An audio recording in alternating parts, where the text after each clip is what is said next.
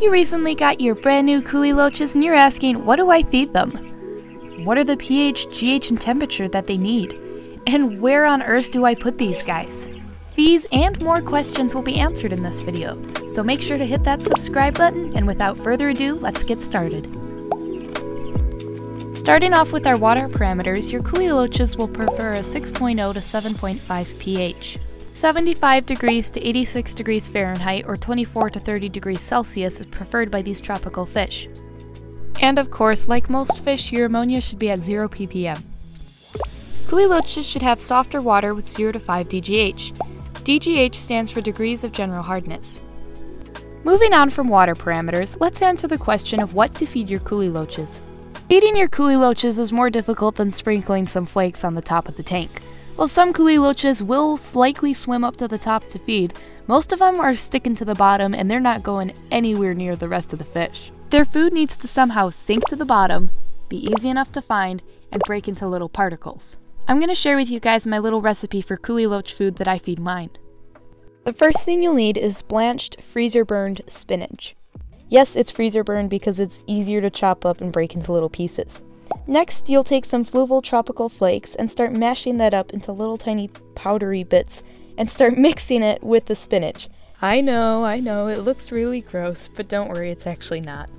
Once it's mixed enough, you can form that into a little cube, and every time you want to feed your Kuhli Loaches, just cut off a little chunk of that cube and drop it in the tank.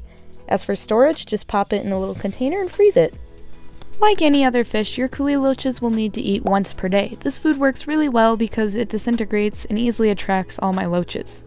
Next question, how many should you get? Kuhli Loaches are actually pretty social amongst their own species, so the simple answer to that question would be a minimum of 6. I always hear people going, oh, they're super shy, but actually they're not. I see mine way more than most of my betta fish. Think of it this way, the more Kuhli Loaches you get, the more you'll see them. Easy, right? By now, you're probably wondering what the tank requirements such as size are for your Kuhli Loaches. Most people would agree in saying that 20 gallons is the minimum tank size. However, I would disagree and say if you're providing the right stimulating environment, you'd be perfectly fine saying 10 gallons is a good minimum tank size. With your Kuhli Loaches, you're going to want to try to mimic their natural habitat. Just to give you an idea what it looks like, here's a picture that I found on Google.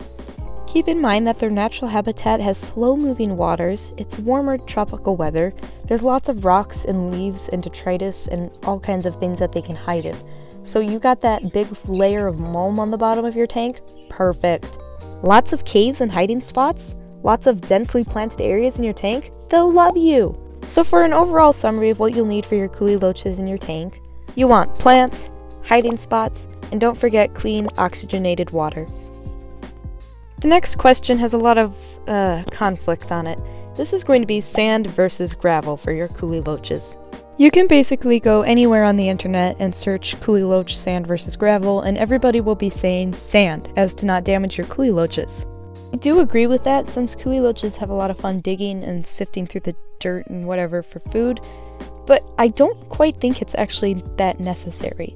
My tank has such a thick layer of mulm, they actually don't really have to dig to find food. They're constantly sifting out the dirt and looking for more munchies to eat. So if you're adding Kuhli Loaches to a tank that's already well established and has lots of mulm on the bottom, you could probably get by going with gravel. Mine have been in gravel for several months now and they're doing just fine. However, if you're starting with a brand new tank, it's best to just err on the safe side and get some sand. That's just about all there is to cover on Kuhli Loaches for beginners, and if you have any further questions about Kuhli Loaches, just ask me in the comments and I will reply to you. As always, thanks for watching, and I'll see you in the next one. Bye!